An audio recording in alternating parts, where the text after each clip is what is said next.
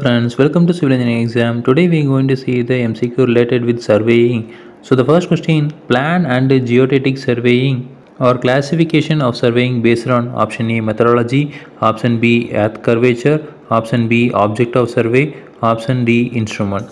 So the correct answer is option B earth curvature.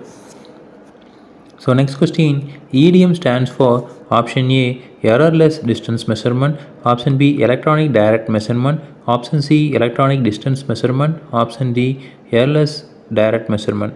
So the correct answer is option C electronic distance measurement. Next question, in triangulation method the whole area is divided into option A scale triangles, option B triangles, option C obtuse triangles, option D well conditioned triangles.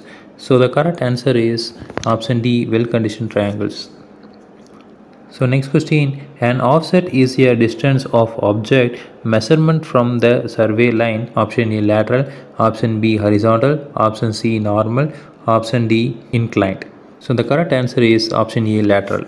Next question, the process of location of intermediate points on survey line is option A aligning, option B extending, option C ranging, option D offsetting. So the correct answer is option C ranging. Next question, in reduced bearing system, bearing is measured from option A nearest one north or south, option B south, option C west, option D north. So the correct answer is option A nearest one north or south. So next question, convert the WCB of 230 degree 30 minutes to quadrantal bearing. Option A N 230 degree 30 minutes east, option B S 50 degree 30 minutes west, option C yes 50 degree 30 minutes east, option D yes 30 degree 30 minutes west. So the correct answer is option B south 50 degree 30 minutes west. Next question, which of below is used for leveling a plane table? Option A plumb up, option B split level, option C compass, option D U-frame. So the correct answer is option B split level. So next question, how many ways are there to orient a plane table? Option A 1, option B 3, option C 2, option D 4. So the correct answer is option C 2.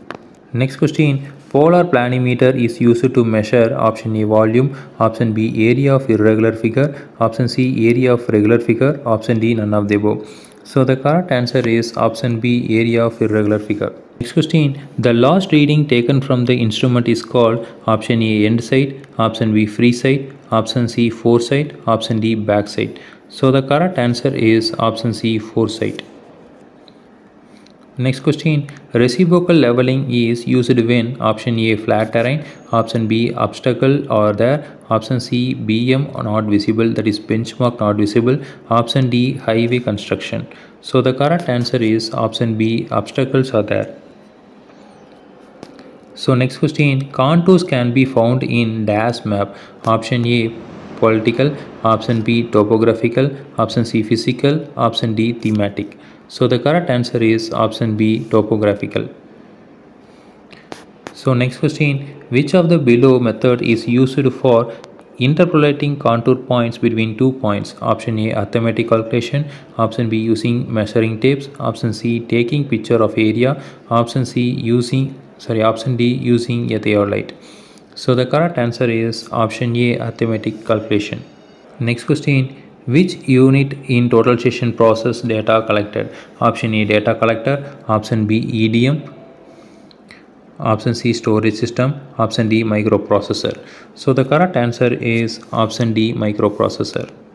So next question, in leveling operation, option A, when the instrument is being shifted the staff must not be moved, option B, when the staff is being carried forward the instrument must be remain stationary, option C both A and B, option D neither A nor B.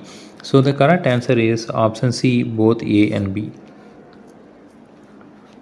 Next question, the multiplying constant is denoted by option A F by I, option B I by F, option C I into F, option D I equal to F. So the correct answer is option A F by I. So next question, the additive constant is denoted by option A F minus D, option B F plus D, option C F divided by D, option D F equal to D. So the correct answer is option B F plus D. So next question, the size of theodolite is defined according to the option A diameter of the graduated horizontal circle, option B length of the telescope, option C height of the standard, option D all the above. So the correct answer is option A diameter of the graduated horizontal circle. So next question, for improved accuracy, the included angle is measured by the option A iteration method, option B repetition method, option C deflection angle method, option D all the above. So the correct answer is option B repetition method. Again we will see next video. Thank you.